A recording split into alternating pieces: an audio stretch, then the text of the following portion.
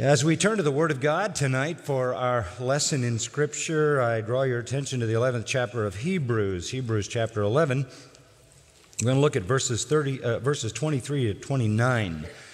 23 to 29. It's a brief portion of Scripture that sort of encompasses the salient characteristics of faith that are indicated in the life of one very, very well-known Old Testament figure, the man Moses. Let me read it to you, starting in verse 23. By faith, Moses, when he was born, was hidden for 3 months by his parents, because they saw he was a beautiful child, and they were not afraid of the king's edict.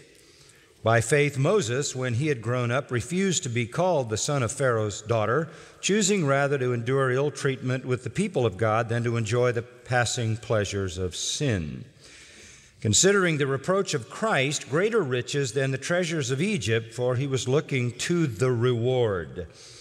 By faith he left Egypt, not fearing the wrath of the king, for he endured as seeing him who is unseen.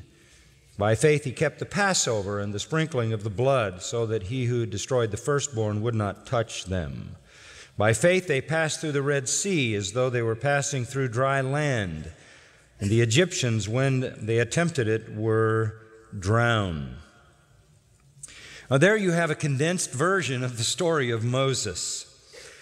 And we have been learning a lot about faith. The emphasis here in this book of Hebrews, for you that haven't been with us or might have forgotten, the writer of Hebrews is unknown to us. We don't know which of the apostles or associates of the apostles actually, under the inspiration of the Spirit, penned this wonderful, wonderful book. But we do know that it was written to a group of Jewish believers. And some Jewish people who were associated with those believers who had heard the gospel, were interested in the gospel, but who had not yet come to put their faith in Christ. And one of the questions that the Jewish folks would have about the gospel of Jesus Christ would be this, that since salvation according to the gospel is by faith, isn't that something new?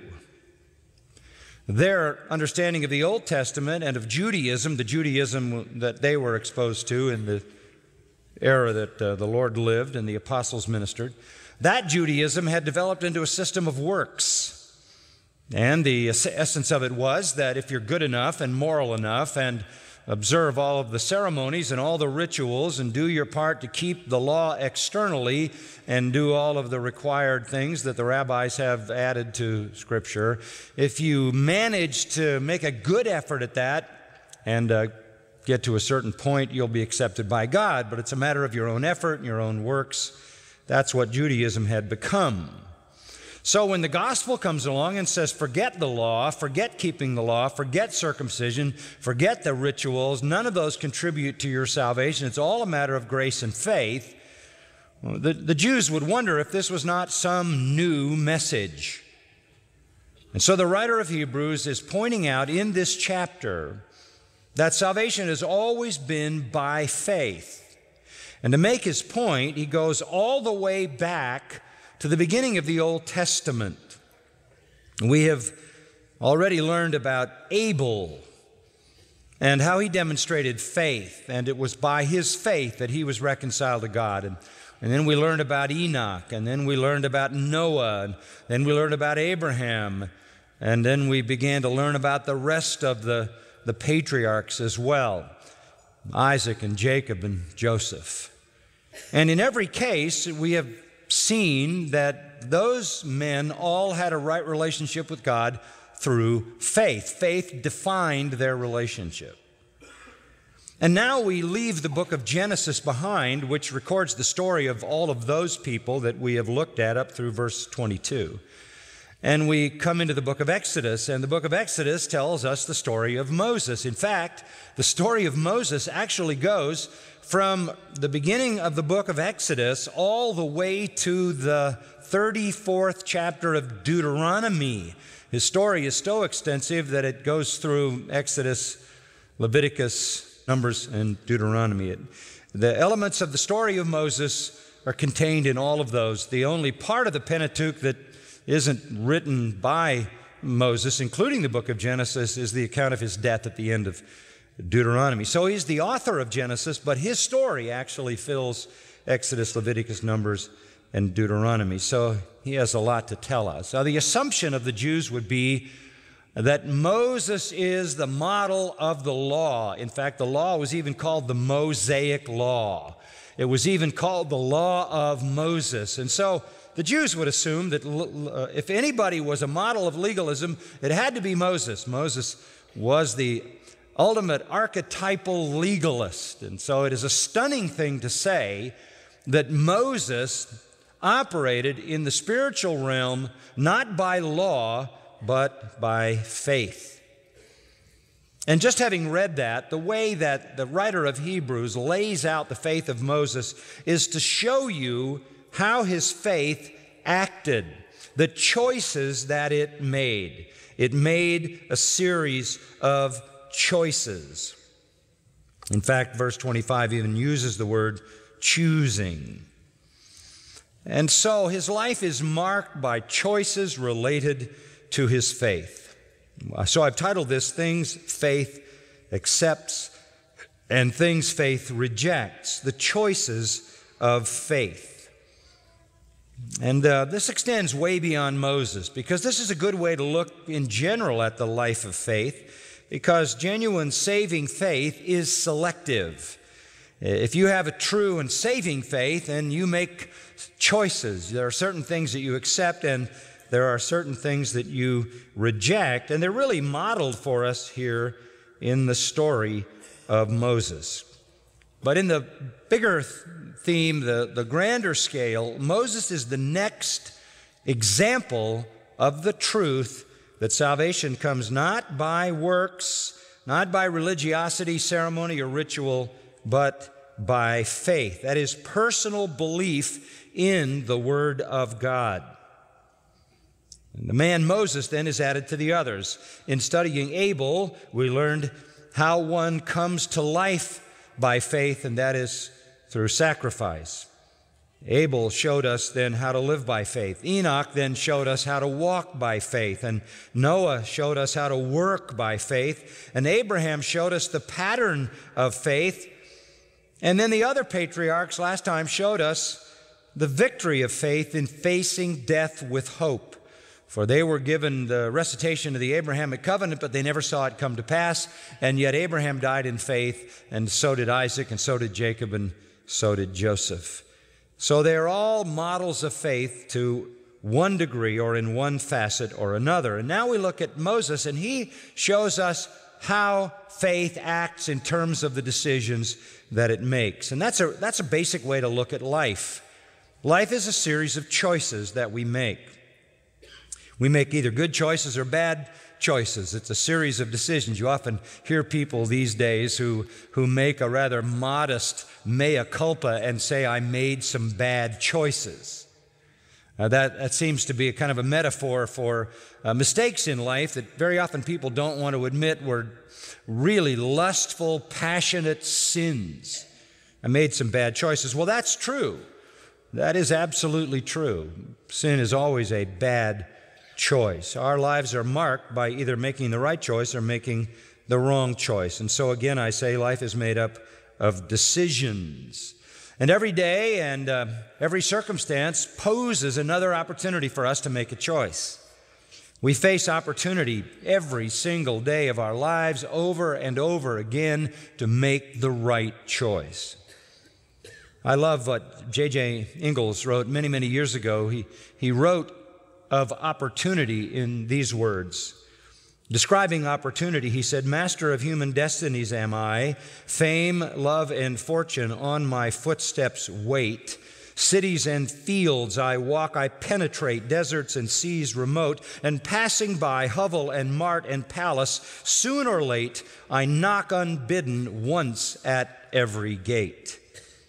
If sleeping, wake, if fasting, rise before I turn away. It is the hour of fate, and they who follow me reach every state. Mortals desire and conquer every foe, save death. But those who doubt or hesitate, condemned to failure, penury, and woe, seek me in vain and needlessly implore.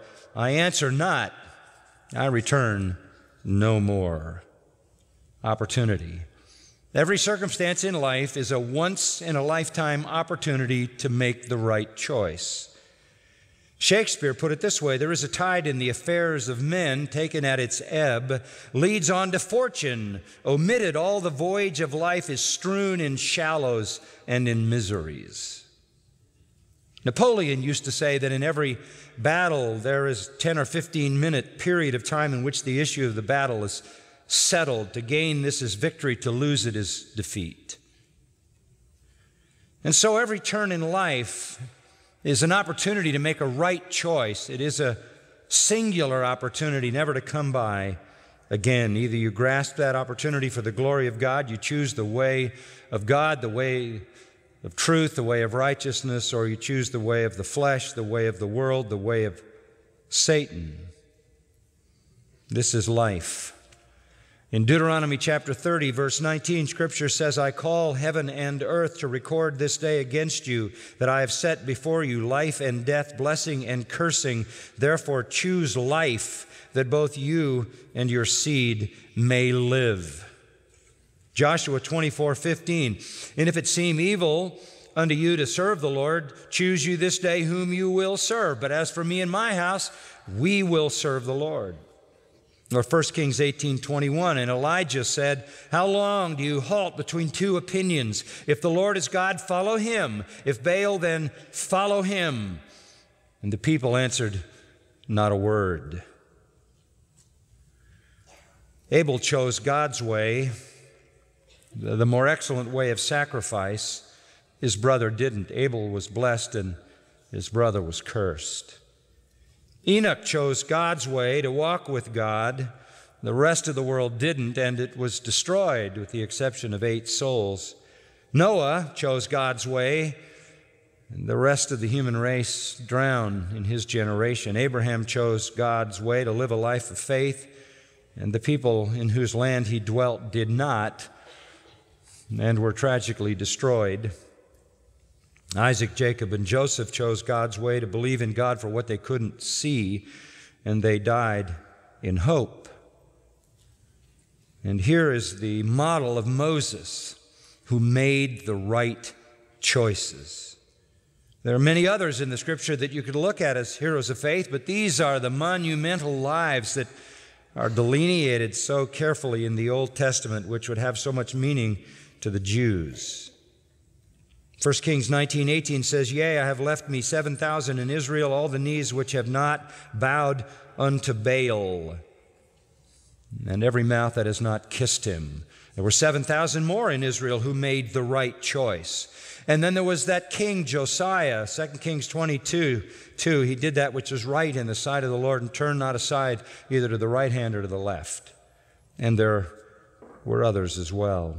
There was a time when all Israel made an affirmation that sounded like a right choice. Exodus 24, when they all collectively said, we will obey your word. And they said it again in Nehemiah 10:28 and 29. That's the right choice, to be obedient. So now we look at Moses, and Moses made the right choice. He chose God's way. He chose to believe God, to believe the revelation of God, the Word of God, to live a life of faith. And his faith is demonstrated in his decisions. And decisions that related to things he rejected and things he accepted. Let's take a look at what he rejected. What does true faith reject? Verses 24 to 27. First thing that true faith rejects is the world's prestige. Look at verse 24. By faith Moses, when he had grown up, refused to be called the son of Pharaoh's daughter. You know the story. Moses had, by the providence of God, been put in a basket covered with pitch and set in the Nile River to float away. His mother did that because there was a decree to kill all of the Hebrew babies. And so in order to save his life, they simply let him float away, cared only for by the providence of God. Had he been one of the Hebrew babies to be killed by Pharaoh, there would have been no story of Moses, and God's history would never have been what God ordained it to be, and so there was no way he was going to die. God providentially ordered the circumstances. His parents hid him, put him in a basket after they had hidden him for a while, put him in the river. He floated down the river. Just happened to be that he floated right into a bathing party where the daughter of Pharaoh was bathing, and he became the son of Pharaoh's daughter. Look at Exodus chapter 2, and obviously we can't go through the whole story, but this kind of touches on what happened. Verse 5 of Exodus 2, the daughter of Pharaoh came down to bathe at the Nile with her maidens walking alongside the Nile. She saw the basket among the reeds and sent her maid and brought it to her. When she opened it, she saw the child, and behold, the boy was crying, and she had pity on him and said, "This is one of the Hebrews' children." There was no mystery as to the fact that this was a little Jewish boy. She had pity on him, however, it says in verse 6. Then his sister said to Pharaoh's daughter, she just happened to be strolling along the river, Miriam, the sister of Moses, making sure somebody had an eye on him as he floated along, "Shall I go and call a nurse for you from the Hebrew women, that she may nurse the child for you?" Pharaoh's daughter said to her, "Go ahead." So the girl went and called the child's mother. And Pharaoh's daughter said to her, "Take this child away and nurse him for me, and I'll give you your wages." So the woman took the child and nursed him. Is that an incredible thing or not? It just so happens that he is now officially adopted as the son of Pharaoh's daughter, but she can't nurse him, and so she wants him to be properly nursed by a Jewish mother. And it just so happens that her daughter, Miriam, is going along watching for her little brother, and she sets it up so that he can be nursed by his own mother. Now, the child grew. That's what it tells us. Verse 10, the child grew. That's sort of undetermined. We can't be specific about how long that growing took place. I tend to think it was probably years. Maybe as many as 12 years before that child was brought back. The child grew, and she brought him to Pharaoh's daughter, and he became her son. I kind of lean toward the idea that by then he was maybe 12 years old or near that.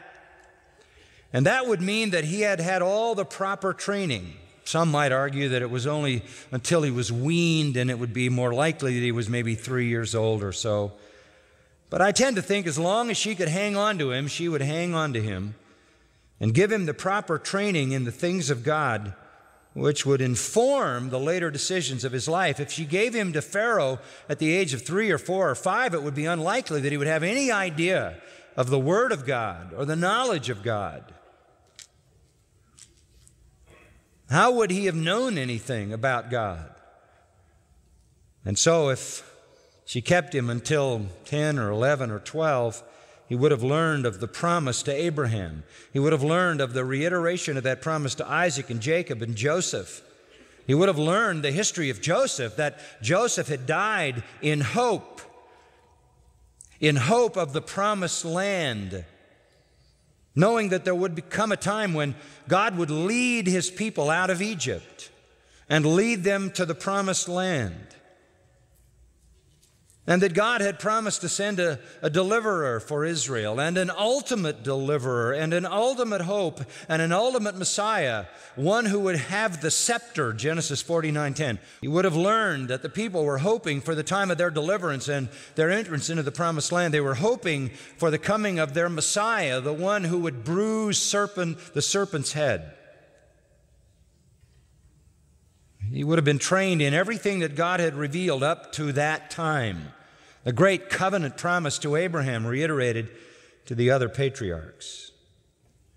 And after all of that training in what had been revealed by God up to the time of Moses, she took him back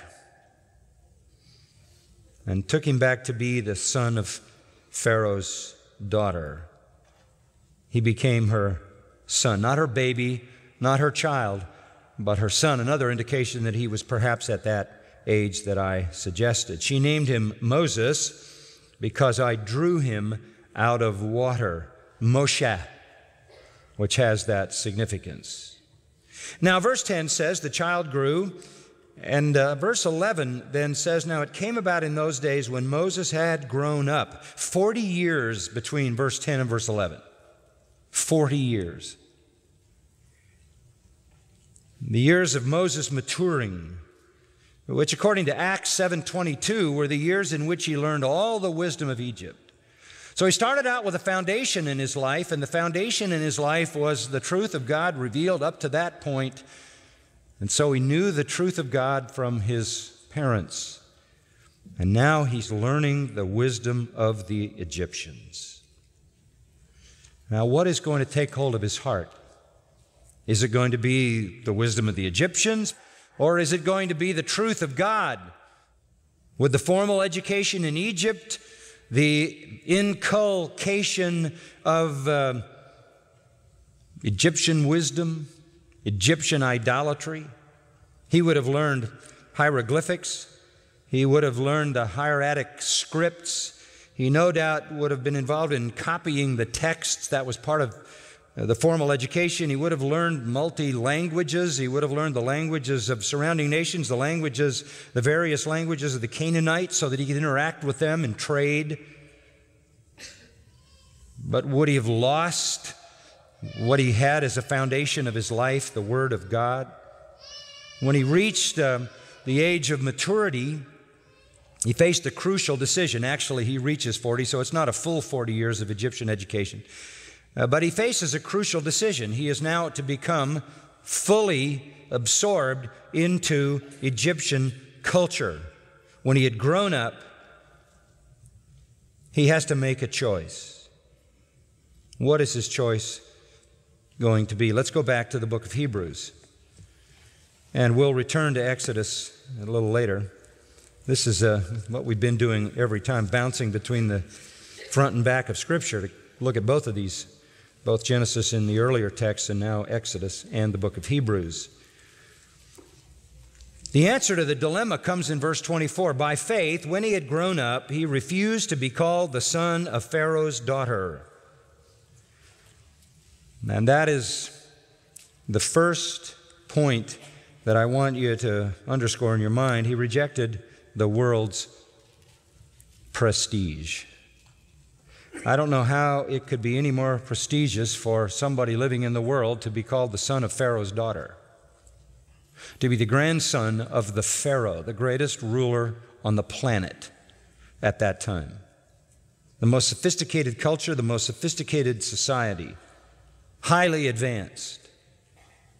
He had the privileges, he knew what they were, of prestige. He had seen them for the decades that he had been there. He understood the honors of being a prince in Egypt. He understood the status. He understood all the royal rigmarole that went with it. He understood the comforts. He understood the servants that he would have, the power that he would have, the wealth that he would have, the privileges that he would have. And so this is the biggest decision of his life so far. Should he hold on to the world's prestige, or should he forsake it for the call of God? And he knew that God had called him. That is indicated to us again in the 7th chapter of the book of Acts, because Stephen, in preaching that wonderful sermon that he preached, gives the history of Israel and incorporates the story of Moses. In verse 22 of Acts 7 says Stephen, well, verse 21, Pharaoh's daughter took him away and nurtured him as her own son. Moses was educated in all the learning of the Egyptians. He was a man of power in words and deeds. And when he was approaching the age of 40, it entered his mind to visit his brother and the sons of Israel. And when he saw one of them being treated unjustly, he defended him and took vengeance for the oppressed by striking down the Egyptian. Killed him. And he supposed that his brethren understood that God was granting them deliverance through him, but they did not understand. You know, he already had, at that time, begun to realize that God was going to use him to be the deliverer. He knew God had called him. Somewhere along the line, God had disclosed that to him. You're in the position you're in because you're going to be my deliverer for Israel. And so he kills an Egyptian to defend his people, and there is where he makes his decision. Exodus chapter 2, you'll notice it describes the very same thing. That is the moment at which he rejected the prestige and the honor and everything that came with being a prince in Egypt. He threw it all away and took his place with the slaves. He rejected the prestige that Egypt had to offer, that the world had to offer, because he knew God had a better kingdom, a better reward, and a higher calling for him. This is an act of faith. Why? Because if you operate on sight, you're going to take what you've got, right? Power, prestige, money, fame, all of that is his as a prince in Egypt. He exchanged what he had for what he didn't have. He exchanged what he could see for what he couldn't see. This is an act of faith. Prestige, believe me, honor, power, fame, those are very, very seductive realities. Most people live all their life chasing those things, and they wouldn't even leave the chase to live a life of faith. He wasn't in the chase. He had them all, and he gave it up. And he went all the way from the palace to becoming a slave. He identified with the slaves because they were God's people and because God had a plan for them, and he knew what the plan was. The plan was for a land and for a promise, a kingdom, and salvation, everything bound up in the Abrahamic promise. God was going to reward his people with things far greater than what Egypt could offer.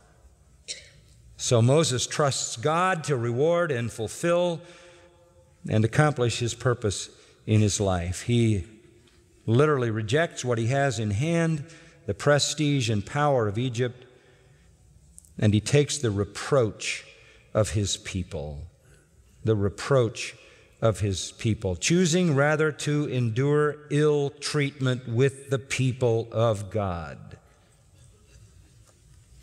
And in verse 28, it even talks about the reproach. This is the choice that faith makes. To put it in our common context today, faith rejects the world. It rejects all that the world has to offer. The lust of the flesh, the lust of the eyes, the pride of life. 1 John 2 describes it. The disciples said in Matthew 19:27, "We've forsaken all to follow you." That's this. Deny yourself, take up your cross, follow me, in the words of Jesus. This is the first act that we see in expressing faith on Moses' part. Faith is willing to deny itself, to deny all that it possesses. It will break with everything to do the will of God, to put itself in God's hands. If someone will not let go of the things of the world, they cannot come to God. Remember, that's what happened to the weedy soil, thorny ground, right? The deceitfulness of riches and the preoccupation with this world, and that's what led to the unfruitfulness. Years ago, Baron von Veltz rejected his title in Europe, his estates, his revenues, because he wanted to become a missionary to British Guiana. And today his body fills a lonely grave there. At the time that he renounced his title to become a missionary, he wrote this: "What is it to me to have the title well born when I am born again to Christ? What is it to me to have the title Lord when I desire to be the servant of Christ? What is it to be called your grace when I have need of God's grace? All these vanities I throw away and lay at the feet of my dear Lord Jesus." And thus did Moses, rejecting the world's prestige. Secondly, he rejected the world's pleasure. Look at verse 25, choosing rather to endure ill treatment with the people of God than to enjoy the passing pleasures of sin. The old authorized said the pleasures of sin for a season. Sin is fun. Sin is pleasurable. Hamartios apolasis, the enjoyment of sin. There was plenty of it in that Egyptian culture. Plenty of it. You can indulge all your lusts at will, especially if you were the prince. Nothing would be held from you. No sensory desire would be unfulfilled. No lust would go unmet. Moses had to be willing to turn his back on all the pleasures of sin, and they were replete in the position that he was in Egypt. He was called to give it up, to give all of it up, to become, as it were, a slave with his people. I think of Isaiah 21, I think it's verse 4, that says, "The night of my pleasure has turned into fear." Just reminding us that it's the pleasure that's passing, and it passes really fast. Job 20, verse 5, the triumphing of the wicked is short, and the enjoyment of the hypocrite is but for a moment. And you can add to that Job chapter 21, Psalm chapter 73, which deal with the same kinds of things. Moses chose to reject the pleasures of sin, which are momentary and passing, to do the work of God because it produces dividends that are lasting. I'm sure David never really thought about what it was going to cost him to lie with Bathsheba. And later, in the darkness of his own guilt, he cried, my sin is ever before me." And the pleasure passed so fast, and it led to him becoming a murderer, the death of the child, the rebellion of Absalom, his own son, and a horrible stain on his life, the passing pleasure of sin. Moses made the right choice. That's the choice that faith makes. It puts its trust in God and says, I'm willing to let go of the world. It puts its trust in God and says, I'm willing to let go of the pleasures of sin. And what do we get? The Bible says, pleasures forevermore, eternal joy. So Moses made a conscious choice to suffer affliction with the people of God rather than to enjoy the pleasures of sin. Instead of having everything he wanted, he virtually put himself in a position to have nothing. Nothing. That's what faith does. That's the real deal. That's consistent with what our Lord said. Isn't it about self-denial? Take up your cross. About the fact that if you're still hanging on to the world and the deceitfulness of riches, you're going to choke out the seed. God has called us to holiness, and Moses responded to that.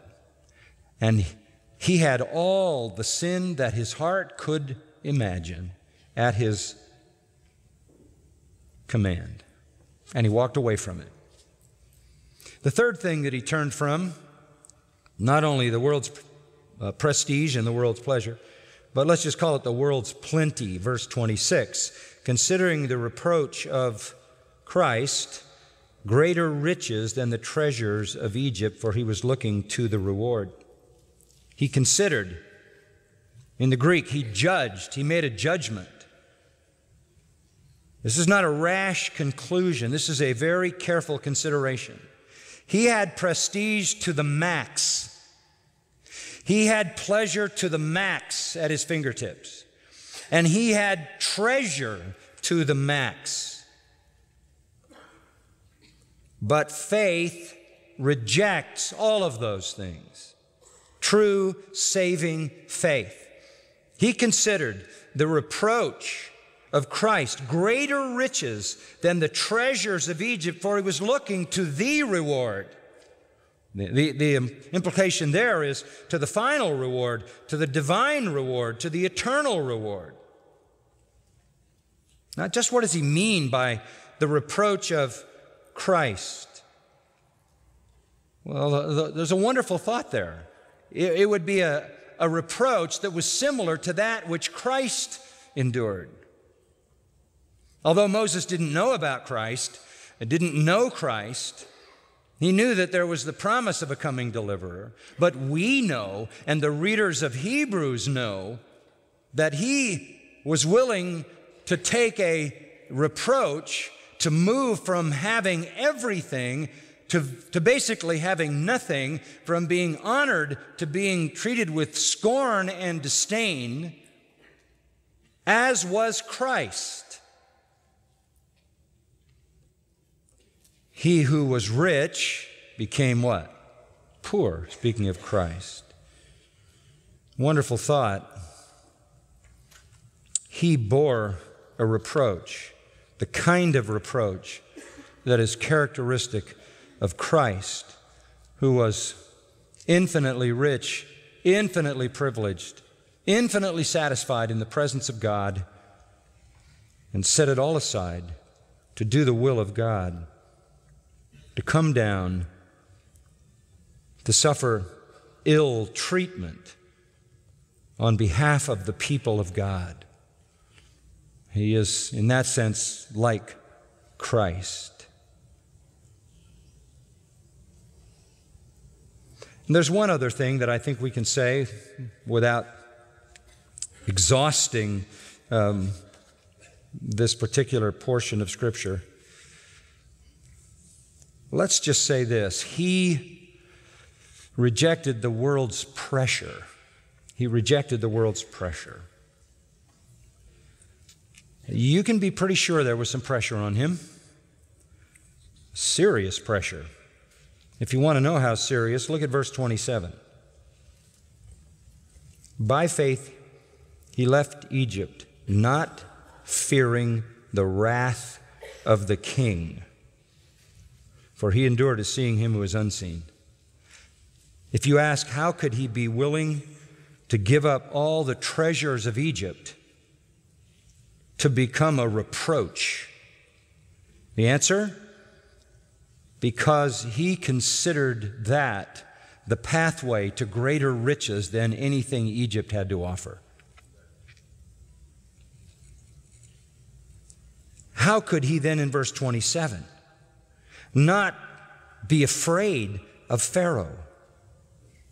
How could he do what he did? Kill an Egyptian, which would go back to the Pharaoh, and his life would be then on the line. They would come after him. He would have to flee for his life, and that's exactly what he did. And you remember he fled to Midian, where he had to stay for 40 years. How could he not feel the pressure of what was liable to happen to him under the powerful Pharaoh when he took the life of an Egyptian? Answer? He endured because he saw the one who was invisible. He knew his life was in the hands of the invisible and eternal God.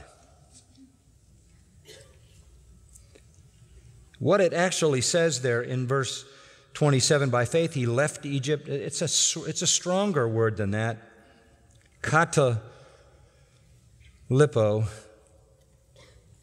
It can refer to a simple departure, but it really is a deeper word, especially here. Some commentators have said it means a heart renunciation. In the Greek, both here in Hebrews 11 and also in Luke, they forsook all to follow Jesus. It's the same verb, forsook. So it has the idea of not just simply physically leaving Egypt, but renouncing Egypt. He rejected Egypt as having any power over his life. He rejected the power that Pharaoh supposedly had over his life. He rejected the fear of man. And you know, not everybody had been so strong. Certainly Abraham hadn't, right? He wound up calling his wife his sister because he feared the king. Isaac did the same thing because he feared an earthly king. Jacob functioned in fear, fleeing from Laban. Aaron functioned in fear, yielding to the people when they demanded a golden calf. So it goes. David functioned in fear, fleeing from Absalom. So here we have the faith of one who does not fear the wrath of the king because he knows his life is in the hands of God. How bold is he? How fearless is he? Well, you remember the story. You get to Exodus 5, and you remember what happens after 40 years in Midian. What does he do? He comes back. And where does he go? Walks right into Pharaoh's palace. Goes up to Pharaoh and says, Pharaoh, let my people go. That's fearless, isn't it? That's about as bold as you can get. Boldness is amazing. 40 years he'd been living in the land of Midian as a shepherd, and now he walks back into Pharaoh's palace. He's got no army. He's got no weapon. Egypt's court is ready to arrest him. And he's facing a proud, haughty, pagan monarch who reigns over the greatest empire in the world. And everybody knows, it's been passed down, that this man who was once the prince in the palace murdered an Egyptian and has been gone for 40 years. And in boldness, he walks right into the face of Pharaoh and makes his demands. And he tells Pharaoh he better respond, or it's not going to go well. And it doesn't take long.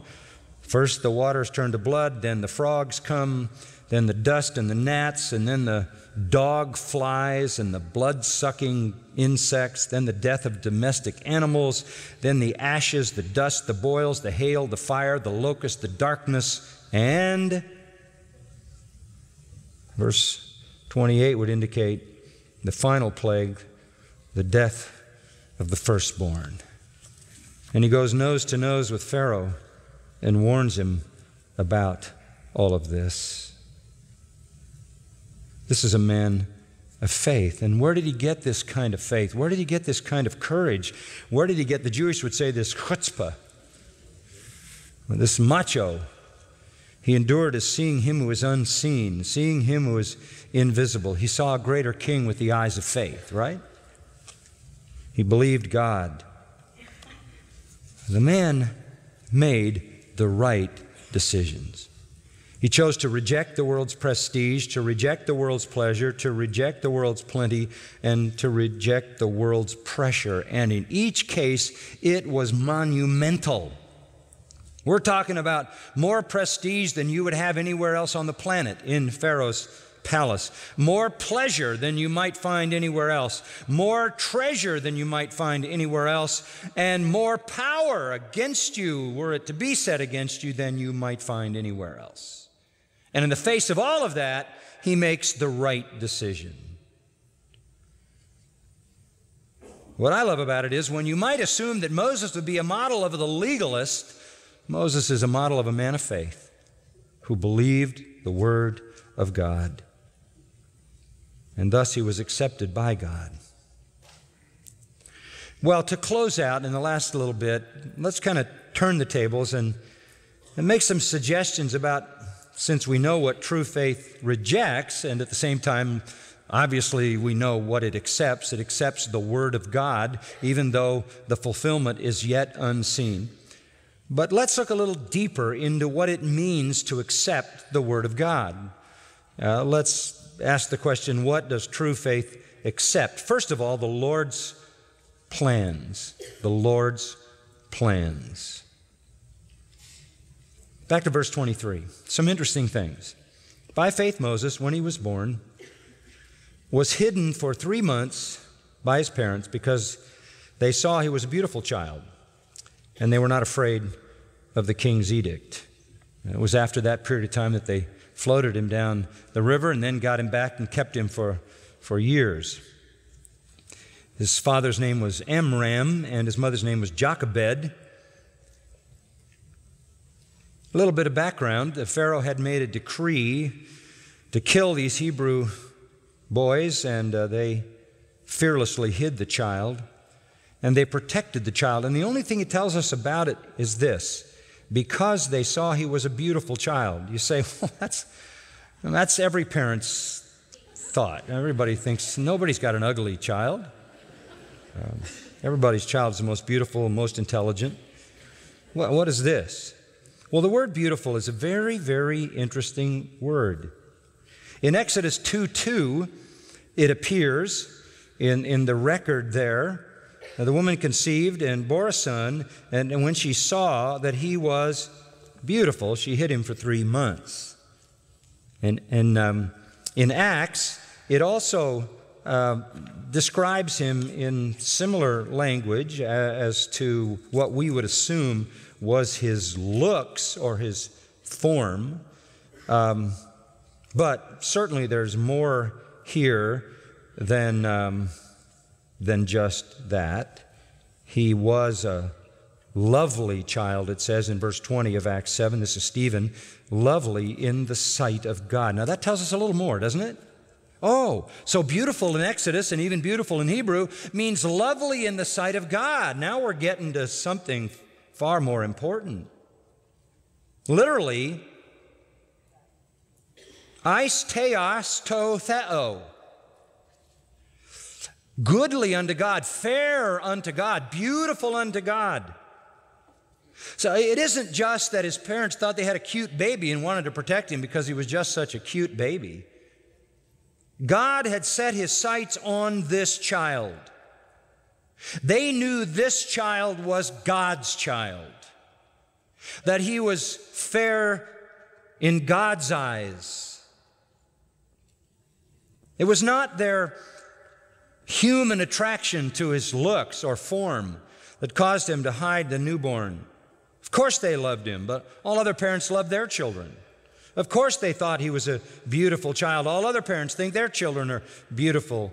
But this is a child who was special to God, fair to God. They knew that the child had a divine destiny. They trusted God then that they could protect that child, and they could put that child in a basket and let that child go, and God would bring about the destiny that he had planned for that child. So this is how faith acts, not just with Moses, but we back up to Amram and Jochebed, and we learn that faith accepts the plan of God, or if you will, the promise of God, or if you will, the purpose of God. They were so confident, or if you will, the providence of God, in the fact that God had a purpose for this life, that this little boy of all little boys was special to God. We don't know how they knew that, but certainly it had been declared to them and indicated to them. And so Moses' parents are models of faith who trusted the plan of God. Do you think that after Pharaoh's daughter found the little baby and Miriam said, by the way, if you'd like a Hebrew mother to nurse the baby, I know of a perfect one. And the baby went back to Jochebed and stayed there for years and was developed. Don't you think that the responsibility of Moses was clarified to him in those years, that his parents said, you've been specially called by God? And so that by the time he went back to Pharaoh's court as a teenager, if so, or early before his teenage years, he had already known that God had a special plan for him. This is maybe where the unfolding of that calling originally began, and maybe was reiterated to him as he grew through those 40 years. And the whole time he was being exposed to the Egyptian wisdom, he never deviated from what he knew was his calling. And so his faith was like his parents. And that is what is behind the fact that he refused to be called the son of Pharaoh's daughter. He refused the prestige. He refused the prominence. He refused the treasure, the power, the pleasure, the pressure. None of it had any effect on him, because early on it was pretty clear to everybody in the family, conveyed to him, I'm sure, that he was special to God. He knew it, he believed it, and he acted on it. Chapter 2 of Exodus, verse 11, it came about in those days, that is when Moses reaches his 40s. He had grown up, he went out to his brethren and looked on their hard labors, and he saw an Egyptian beating a Hebrew, one of his brethren. So he looked this way and that, checking to make sure nobody's looking. And when he saw there was no one around, he struck down the Egyptian and hid him in the sand. The Bible doesn't say this is the right thing to do. It's not the right thing to do. It's a sinful thing to do. But it does indicate that he was willing to make the choice to pay the consequences to be identified with his people. He went out the next day, and behold, 2 Hebrews were fighting with each other, and he said to the offender, "Why are you striking your companion?" But he said, "Who made you a prince or a judge over us? Are you intending to kill me as you killed the Egyptian?" Now he knows the word's out. He was afraid and said, "Surely the matter has become known." But isn't it interesting that he went out the next day and he acted like he was in charge of people's behavior? Why? Why did he presume to do that? I think he'd been well informed of the plan. He didn't know how the plan was going to unfold, and it unfolded the way God wanted it to unfold. The slaying of the Egyptian was an important turning point in his life, and the deed cannot be condoned.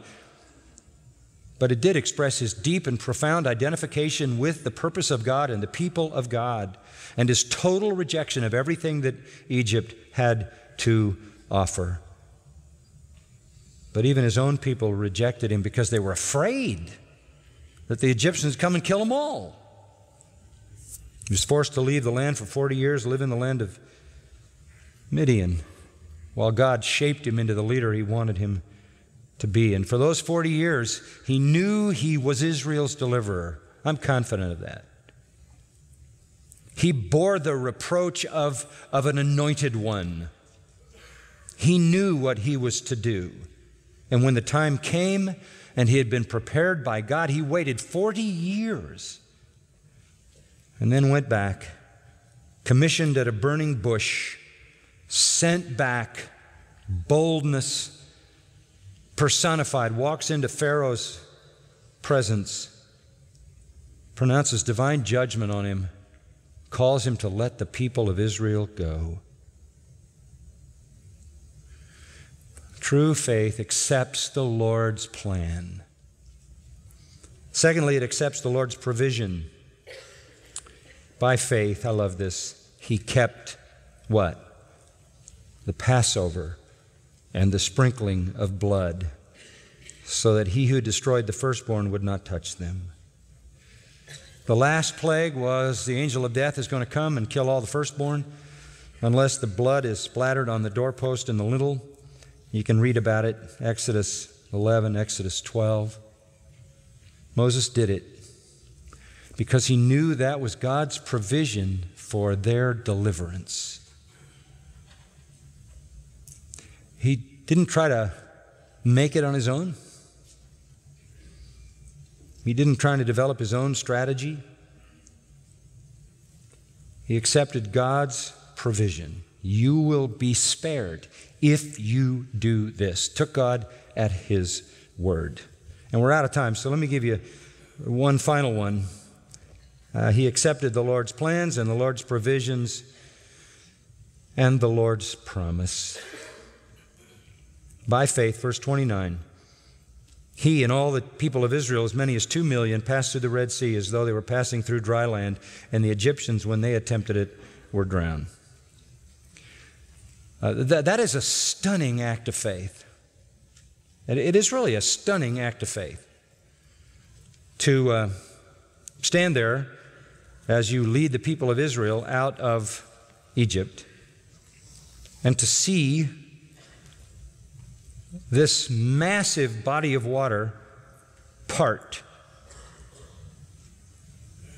just leaving a pathway through the middle. The people felt trapped. That's Exodus 14. People felt trapped. They're up against the sea. Pharaoh's breathing down on them. They're full of fear. They look at the waters. the army coming behind, and Moses gives them a command. He says this, "Stand still and see the salvation of Jehovah." That's a lot of faith. I mean, he was believing God for a massive miracle. Now, he had some experience with miracles, admittedly, right? In the plagues. But faith takes God's word, God's promise, and moves right into the fury. So if you're waiting for a ferry boat, forget it. God's going to do something miraculous. And that's what he did. He split the Red Sea, and they all walked through on dry land. And when Pharaoh tried to follow, you know the story, right? His entire army was drowned. Really, the story of Moses is not the story of law, it's the story of faith, isn't it? Amazing, amazing story of faith. Faith makes all the right choices. Father, thank you for giving us really a bird's eye view, an overview of this, letting us kind of look at it from afar. But a wonderful story it is, and that was the intention of the writer of Hebrews, and thus the Holy Spirit, to give us this view of the story of Moses, the view that indicates that he is a man of faith. That's not natural. That's not normal. That's not human. That's a kind of faith that only you can give. That's the faith that saves. That's the faith that trusts you when it can't really see the results. It says no to prestige that it can see and hold in its hand, and yes to prestige that is unseen. It says no to pleasures that are present for pleasure that's deferred. No to treasure that's in your hand for treasure that's laid up in heaven. It will not be intimidated by the pressure, the fear of man, but operates in the confidence of the unseen power of God to protect his own. What a model of faith. The faith that chooses to follow the plan that you've laid out. Your purpose, to see it unfold. The faith that is bold, to move ahead in confidence of promise to be fulfilled. And we live in that faith, Lord. We love the one we haven't seen. We have a hope for a heaven we've never seen, and an eternal reward that we've never seen, and fellowship with you, the unseen God, and the Lord Jesus Christ, whom we love though we have not seen him. And where does this faith come from? This is a gift of God. We thank you for the gift of faith and for giving us this kind of faith that says no to the passing world and yes to what is eternal. We give you praise and gratitude in the name of Christ. Amen.